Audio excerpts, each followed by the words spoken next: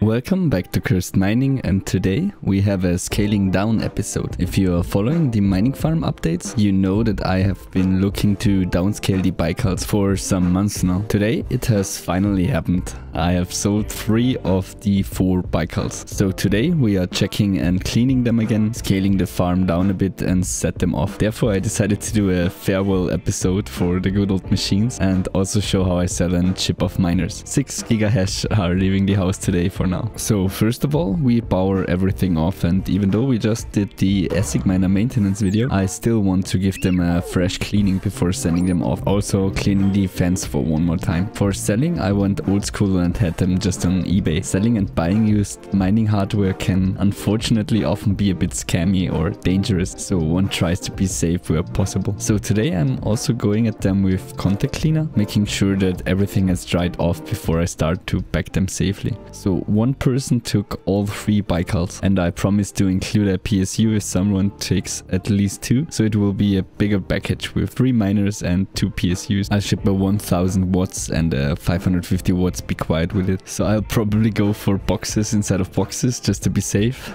So bye bye Baikal. I'll keep you updated if the buyer tries to scam me. So also looking back at some good old times with these Baikals. A long time back they were an X11 and Dash, and after that always more experimental, mostly X13 and DeepOnion. It's funny timing now that Baikal has announced a new machine as well, but I'm not sure yet if I want to jump on it. It's also the reason why one machine stayed, maybe to do some crazy cooling experiments in the future. Next up is already the November farm update. It's crazy. There we will reorganize everything here, because now it's chaos and also it looks a bit empty here now. We'll also talk about New Year plans for the whole room. Thank you very much for tuning in again. It's a shorter video this time, but I thought the old Baikals deserved their own video as farewell. All the best to you, happy mining, and bye!